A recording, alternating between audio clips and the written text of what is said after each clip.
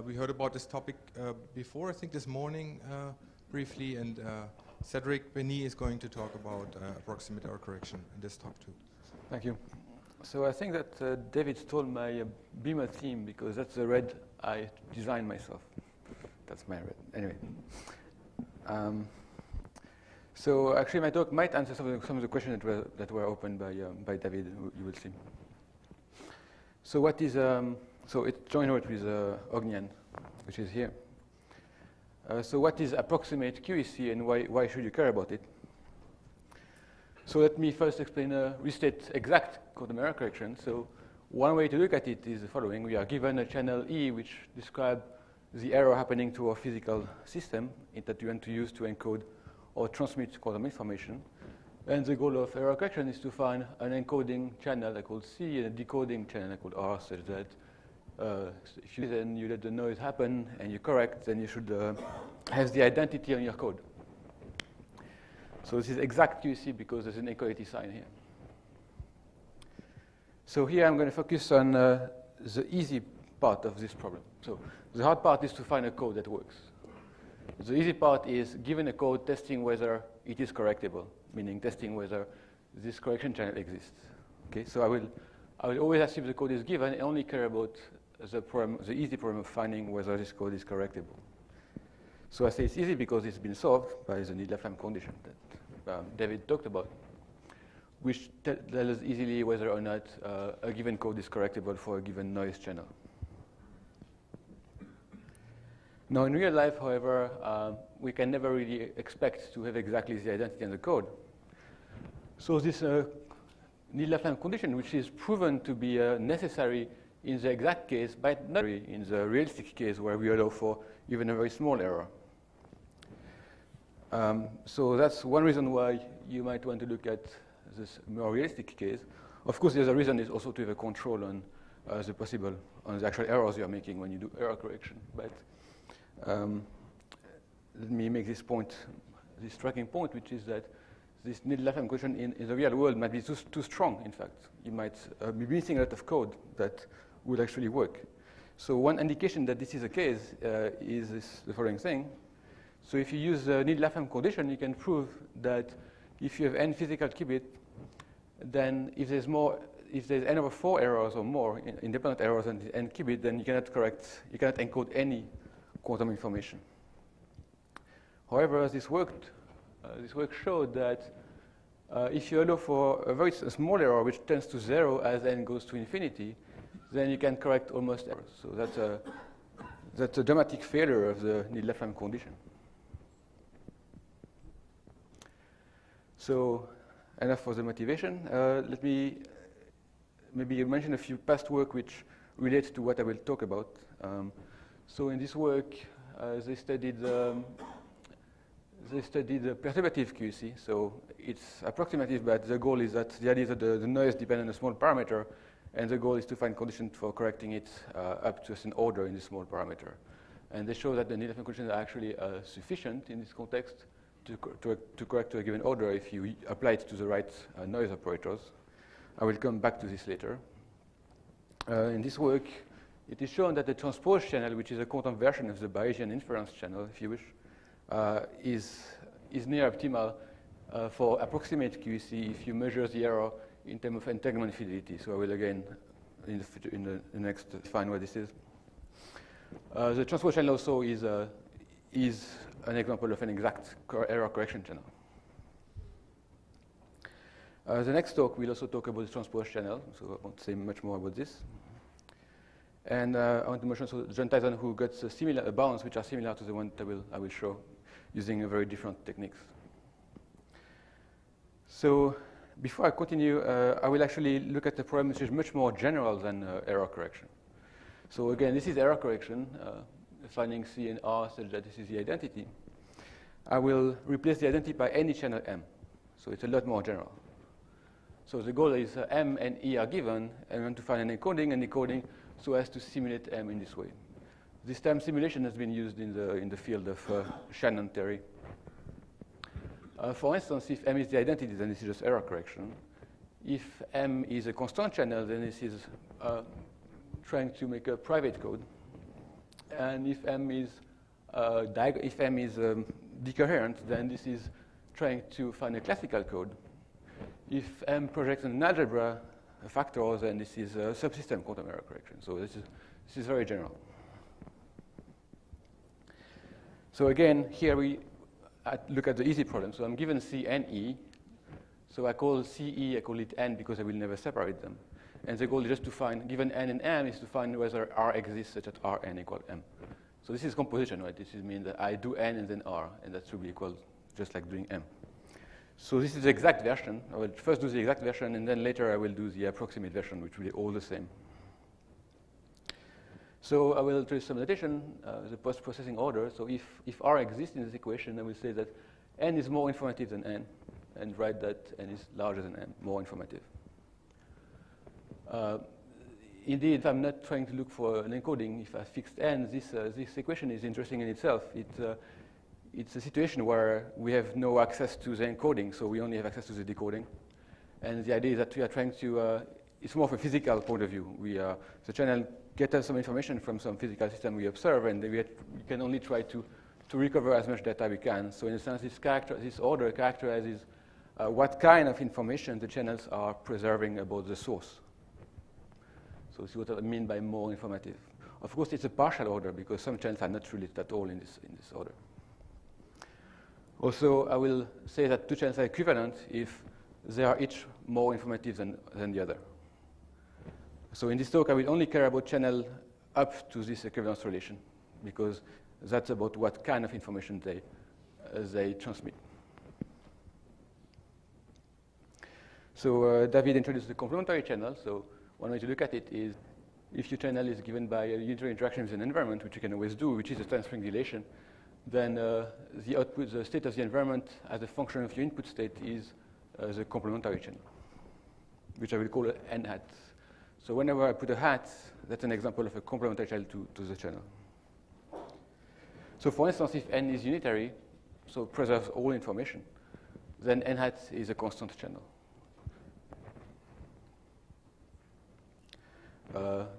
More precisely, concretely, if N hat is given by cross operators EI, then one way to determine N hat is to see that it's dual applied on matrix element where these are a basis of your Hilbert space.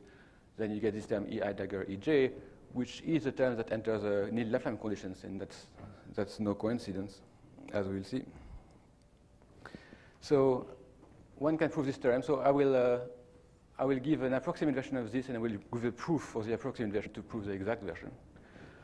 So it says that N is more informative than M if and only if N hat is less informative than M hat. So this is a generalization of the duality that David was talking about between the system and the environment. For instance, so this is a generalization of the Laflamme condition. For instance, if you replace M by the identity, remember that finding whether N is more informative than N is trying to ask whether N is correctable. Because, of course, all channels are also less informative than the identity, so this is just asking whether N is similar to the identity. And this says that it's true if and only if N hat is less informative than the trace. Well, the trace is just a constant channel with output dimension 1, so you could have any constant channel here. And, of course, it's also asking whether N hat is in the same equivalence class as a trace. And this, if you write it down in component, is a nil-Laflamme conditions. Because, again, it says you can correct the channel if and only if the environment gets no information. That's basically what this is saying. So I just rewrote the theorem here. Now, if you're trying to solve this problem, checking whether N is more informative than M, then this doesn't look easier because there are, again, two arbitrary channels. However, if M has a nice feature like being projective, meaning that if you apply M hats twice, you get the same thing as applying it once, then we can solve the right-hand side. So I just restated what it means for N hat to be less informative than M hat. So the goal is to find this R, and it turns out that you can always take R to be N hat. That always solves this problem. So this gives a test to check whether N is more informative than M. This is just an equality, so we can compute it directly if we know N and M. And this is another way of writing the nil-Laflamme condition in the case where M is the identity. More generally, an example where M is a projector is when M projects on an algebra. So whenever you have a star algebra in your Hilbert space, you have a channel which projects onto it. And if that's the case, then M hat projects on the commutant. So if you don't know, it's not important, but it's just an example. So for instance, if the algebra is a factor, meaning that it acts only on one subsystem, then this condition gives you the condition for subsystem error correction. So the generalization of the Laplace condition to subsystem codes.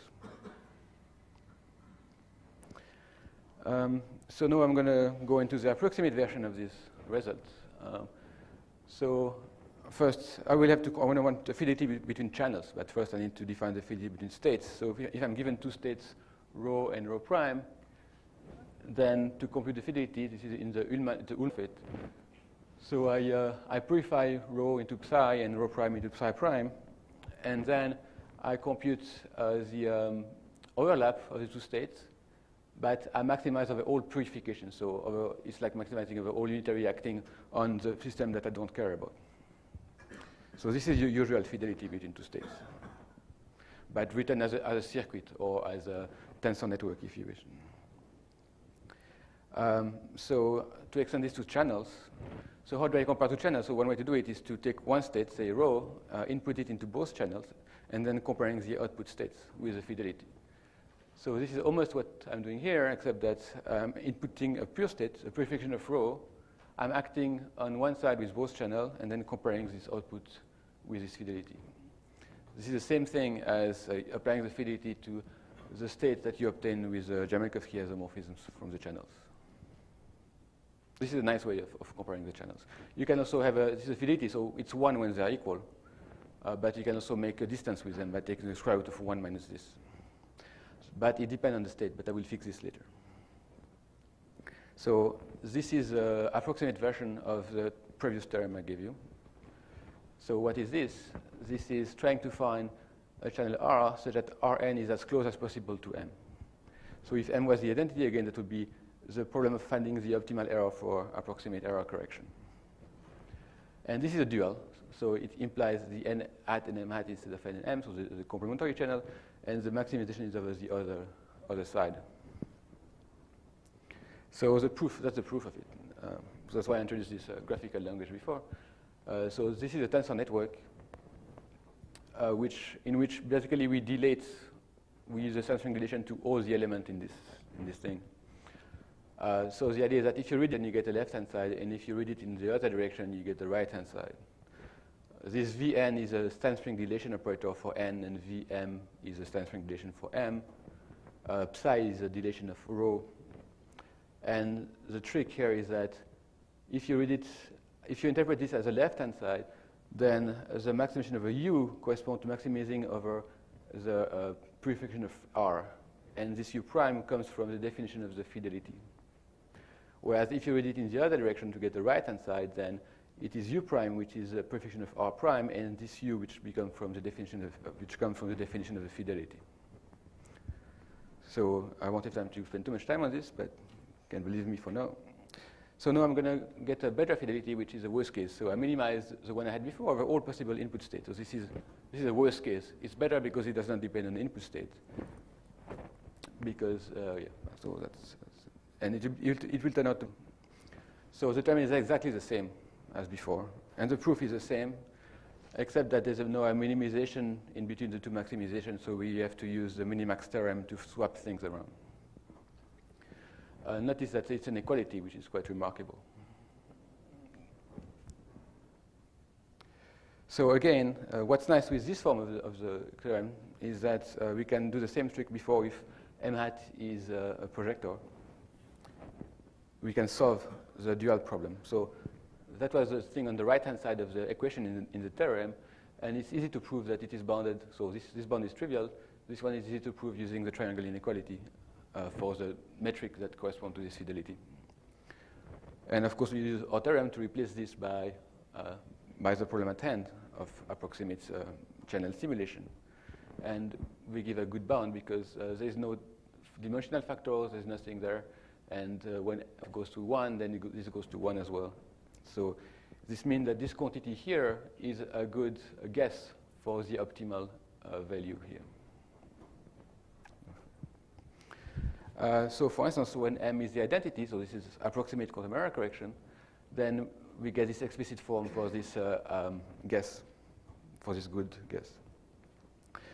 Here you see a tau. Tau is an arbitrary state. You can put whatever state you want here, and it will give you the same bound.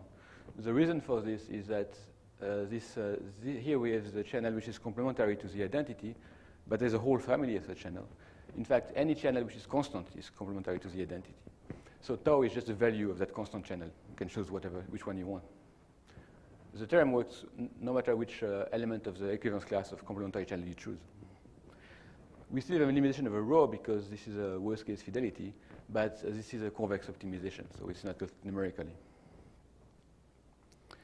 So for instance, if M project on a factor algebra, then this gives us also a good bound for a good estimation of the optimal fidelity for approximate subsystem quantum error correction. And of course, it generalizes to all the other possibility of what M might be. So for instance, I get if M is a trace or a constant channel, then this will solve the problem of approximate private code, I suppose.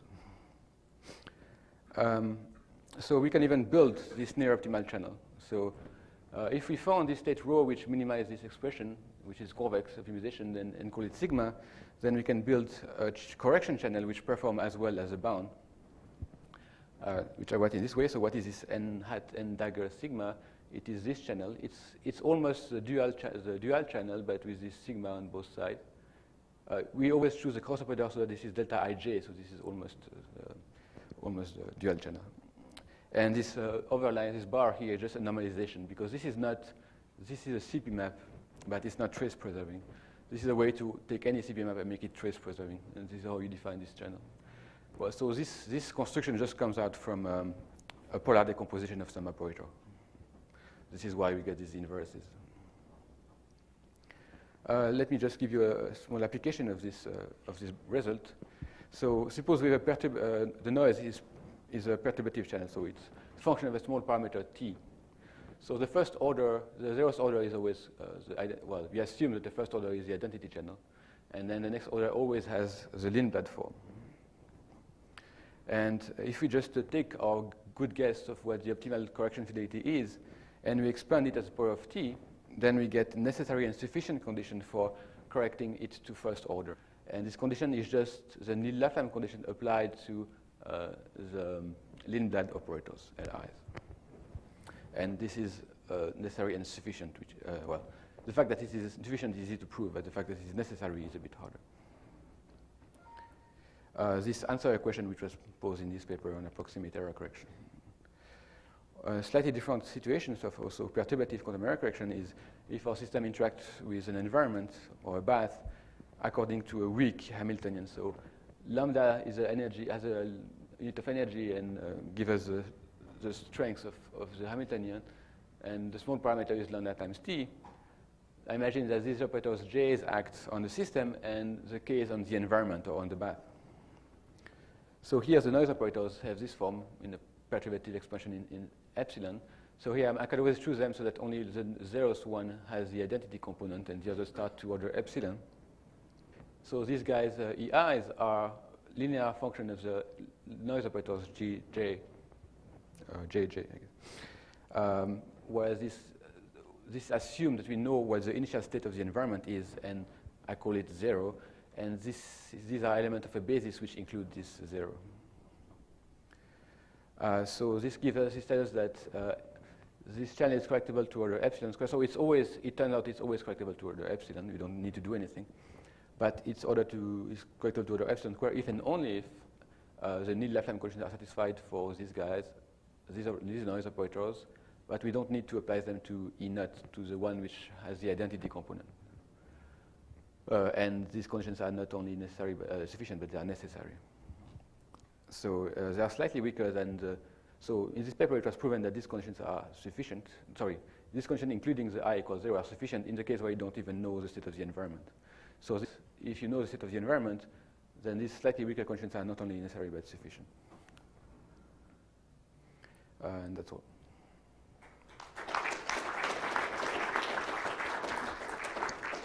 Questions? I guess an obvious question is about computational aspects of this. So if somebody gives you two channels, is it even decidable whether one is dominating the other in that post-processing order? Well, so yeah, I mean well, it depends on the constraint on M. So numerically, yeah, it's probably decidable because it's all if it's all finite dimensional, there's no. Right. So I don't you know mentioned the special case where M is a projector. And if any of the projector, then it's solved. So it's easy to compute. Well, easy, depend. I don't know who it's scale, it depends on the situation. But the general case of general, and does it lead to a convex optimization problem? Well, in the exact case, well, in the exact case, there is no optimization to do. Okay. It's just to check an inequality. In the approximate case, it's just a convex optimization problem to do. Yeah. Okay. So it is decidable then? Yes. Okay. Further questions?